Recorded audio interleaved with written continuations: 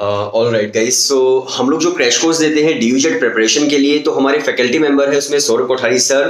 तो सौरभ कोठारी सर आज एक्सप्लेन करेंगे कि how he crack डीयूजेट in his first attempt. तो आज की वीडियो आपके लिए काफी इंपॉर्टेंट होने वाली है। आप एक पेपर और पेन लेकर बैठ सकते हैं और सारी चीजें आप अच्छे से नोट डाउन कर सकते हैं। Hello friends, welcome to tell education.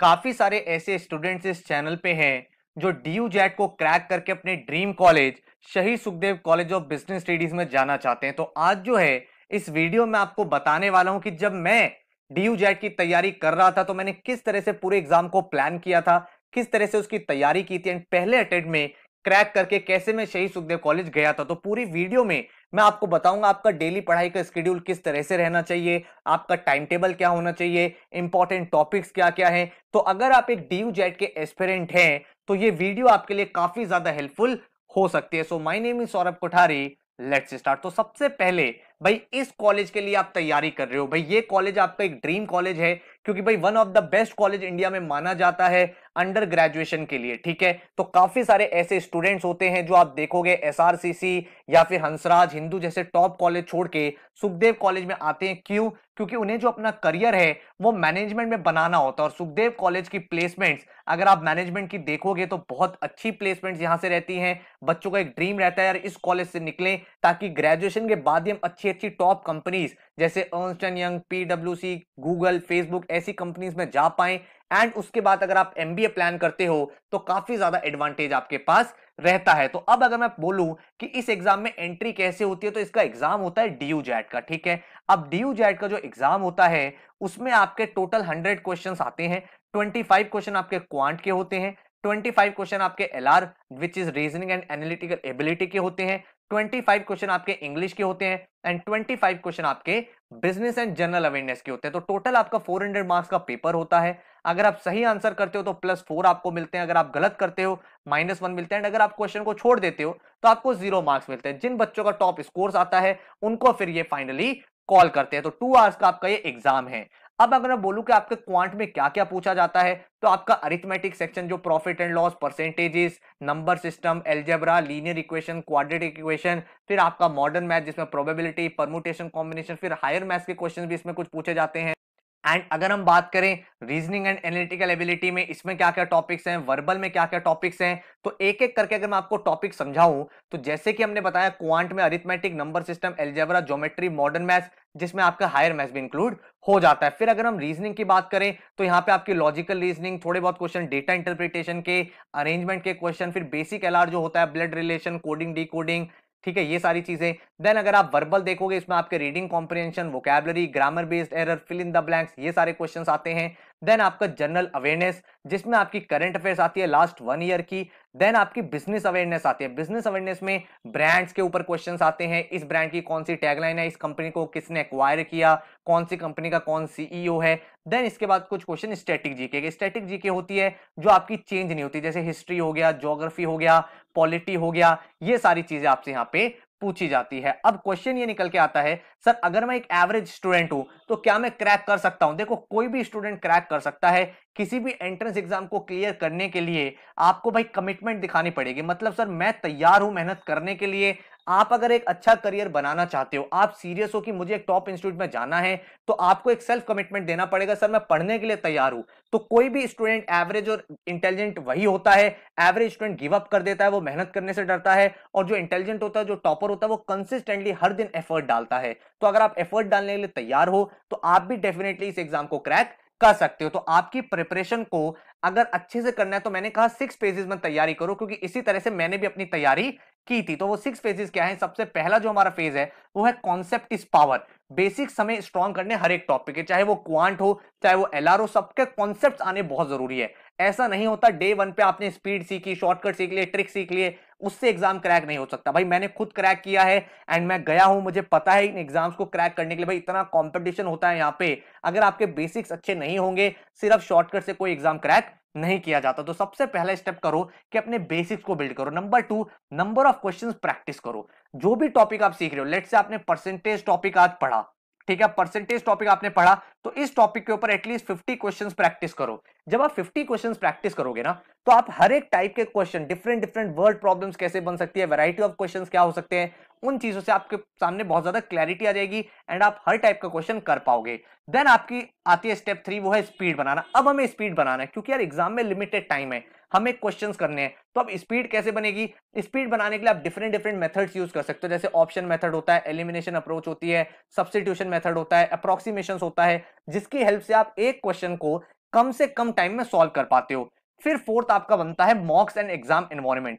भाई जो भी एग्जाम आप दे रहे हो, चाहे वो ड्यू जैट हो, चाहे वो इपमैट का पेपर हो, चाहे वो सिम्बोसिस हो, जो भी एग्जाम आप देना चाहते हो उसके मॉक्स आपको जरूर देने हैं। मैंने भाई बहुत सारे मॉक्स दिए थे और उसका एडवांटेज मुझे मिला, क्योंकि जितने मैं मॉक्स देता गया उतना मुझे पता चलता गया कि भाई इतने टाइम में ये क्वेश्चन हो पा रहे हैं, यहाँ पे टाइम मेरा ज्यादा लग रहा है, ये मेरा वीक एरिया, ये मेरा स्ट्रेंथ एरियाज है। तो मॉक्स हमेशा देने चाहिए, उसी से आपको बेनिफिट मिलता है। फिफ्थ है एनालिसिस।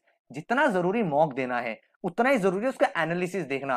भाई 100 क्वेश्चन मेरे सामने थे, मैंने पेपर को सबमिट किया, मेरे कितने क्वेश्चन गलत थे, कितने क्वेश्चन मेरे से अटेम्प्ट नहीं हुए, उनको रीसॉल्व करना और फिर चीजों को समझना कि यार क्या ऐसा तो नहीं था, मैं ये वाला क्वेश्चन जल्दी कर सकता था बट क्योंकि मैंने उस वाले क्वेश्चन में टाइम ज्यादा लगा दिया, मेरा टाइम वेस्ट हो गया। तो ये स्ट्रेटजी आपको बिल्ड करनी है और ये बिल्ड कब होगी? जब आपका कॉन्सेप्ट स्ट्रांग होगा और आप मॉक्स दे रहे होगे। देन नंबर 6 है न्यूज़पेपर रीडिंग। न्यूज़पेपर रीडिंग आपको करनी है क्योंकि न्यूज़पेपर रीडिंग से ना बहुत सारे बेनिफिट्स हैं। एक तो आपकी इंग्लिश बेटर हो रही है, नए नए वर्ड जो एग्जाम में पूछे जाते हैं वो आपको पता चल जाते हैं, आप रीडिंग कॉम्प्रिहेंशन में बेटर हो जाते हो, आप करंट अफेयर्स में बेटर हो जाते हो। ठीक है, तो काफी सारे सेक्शंस आपके स्ट्रांग होते हैं। तो डेली बेसिस पे 45 मिनट से 60 मिनट्स आपको न्यूज़पेपर पढ़ना चाहिए। कौन सा न्यूज़पेपर पढ़ना चाहिए? अगर आप मिंट न्यूज़पेपर पढ़ सकते हो, बहुत अच्छा न्यूज़पेपर है। आप इंडियन एक्सप्रेस भी रीड कर सकते हो, वो भी अच्छा न्यूज़पेपर है। ठीक है, तो इन दोनों न्यूज़पेपर को आप फॉलो कर सकते हो, अच्छे न्यूज़पेपर्स हैं, यहां से आपको काफी ज्यादा एडवांटेज मिल जाएगा। ठीक है, अब अगर आप ये सारी पढ़ाई खुद कर सकते हो, वेल एंड गुड है। देखो कोई भी एग्जाम जो है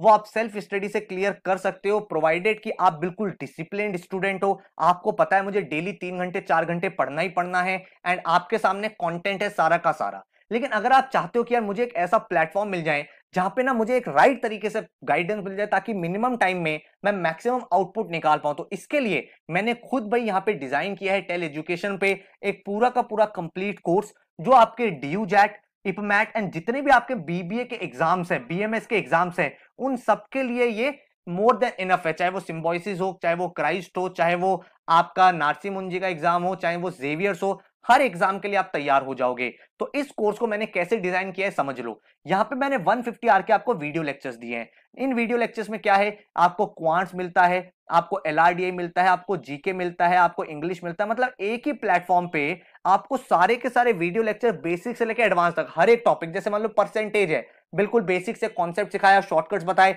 उसके क्वेश्चंस प्रैक्टिस कराए वीडियो में। देन नंबर सिस्टम, आपको सारी की सारी चीजें सिखाई, एचसीएफ क्या होता है, एलसीएम क्या होता है, देन आपको उसके ऊपर क्वेश्चंस कराए। फिर जब आप क्वेश्चंस कर लेते हो आपके अंदर एक कॉन्फिडेंस आ गया कि मुझे ये टॉपिक आने लगा है।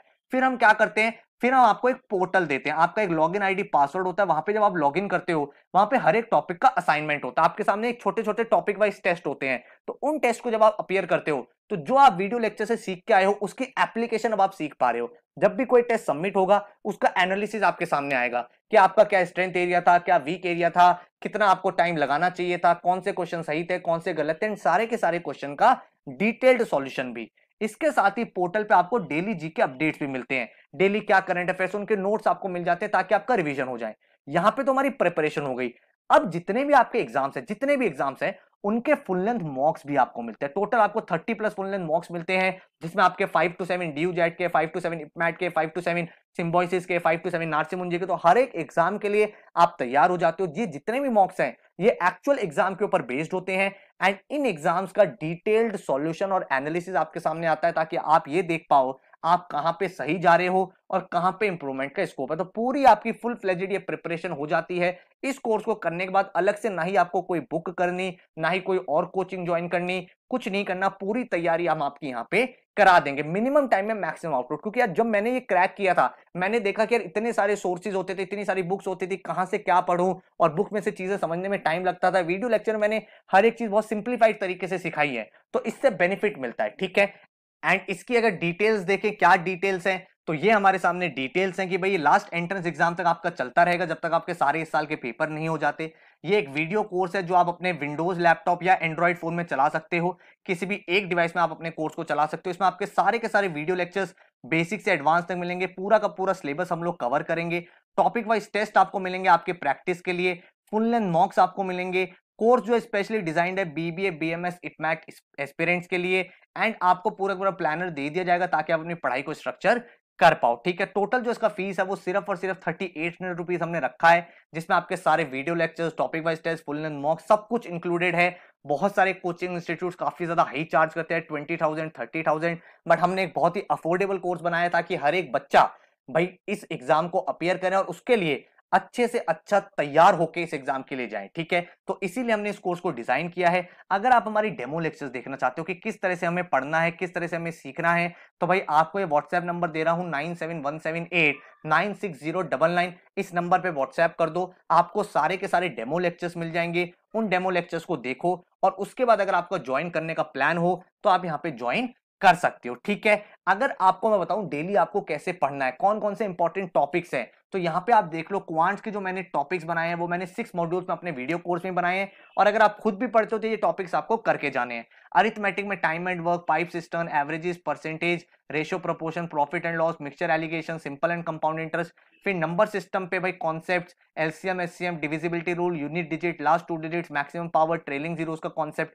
फिर ज्योमेट्री में triangle, circles, quadrilaterals, polygons, coordinate geometry. Then algebra की अगर आप बात करोगे तो identities, linear equations, quadratic equation, high order equation, concept of roots, special equations. Modern maths में आपको Venn diagram, set theory, sequence in series, AP GP, permutation combination, probability, functions आपको पढ़ना है। देन हायर मैथ्स में आपको 12th की class की पूरी पूरी मैथ्स पढ़नी है। तो ये सारी की सारी चीजें हम आपको वीडियो कोर्स में प्रोवाइड भी करते हैं, और आप खुद भी पढ़ रहे हो तो इसी तरह से टॉपिक्स आपको फिनिश करने हैं। देन वर्बल में वोकैबुलरी है, वर्बल एबिलिटी है, रीडिंग कॉम्प्रिहेंशन है, ग्रामर है और क्रिटिकल रीजनिंग है। तो ये पांचों मॉड्यूल्स हैं, ये टॉपिक्स आपको करके जाने हैं। इनके वीडियो लेक्चर्स भी हम लोग प्रोवाइड करते हैं, एंड अगर आप खुद पढ़ रहे हो तो ये सारे टॉपिक्स के नोट्स बना लो, ये आपको पढ़ के जाना है। इसके बाद अगर हम एलआरडीआई की बात करें तो आपको बेसिक एलआर करना है, आपको एडवांस एलआर करना है, आपको डेटा इंटरप्रिटेशन करना है एंड एब्स्ट्रैक्ट रीजनिंग करना है। ठीक है, alphabet test, blood relation, calendar, clock, coding, decoding, directions, and उसके बाद linear arrangement, complex arrangement, circular arrangement, logical condition. फिर डेटा इंटरप्रिटेशन में टेबल्स के question, missing tables, charts and diagrams,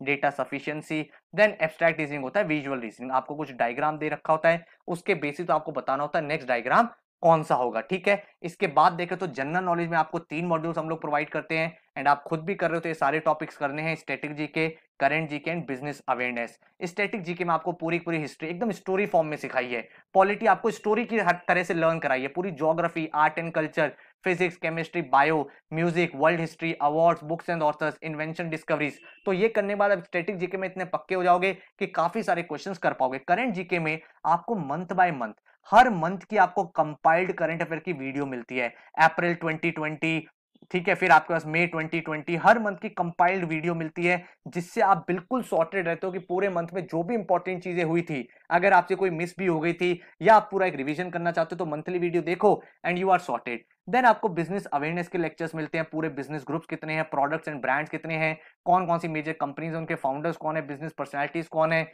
major advertisement campaign, ताकि जो बिजनेस अवेयरनेस वाला section है वो भी आप अच्छे से कर पाओ। तो ये सारे टॉपिक्स आपको करने हैं। आप ज्वाइन करना चाहते हो तो नीचे डिस्क्रिप्शन में लिंक है, उस नंबर पे व्हाट्सएप कर दो, डेमो लेक्चर्स देख लो। एंड अगर आप खुद पढ़ रहे हो तो मैंने अपनी पूरी स्ट्रैटेजी आपको बता दिया, मैंने कौन कौन से टॉपिक्स पढ़े थे, किस तरह से अपना प्लानर डिवाइड किया था, एंड उसको आप फॉलो करके अपने ड्रीम कॉलेज सुखदेव कॉलेज को क्रैक कर पाओगे। सो आई होप आपको ये वीडियो अच्छी लगी होगी, कुछ नया आपने यहाँ से सीखा होगा। All the very best, thank you so much and take care.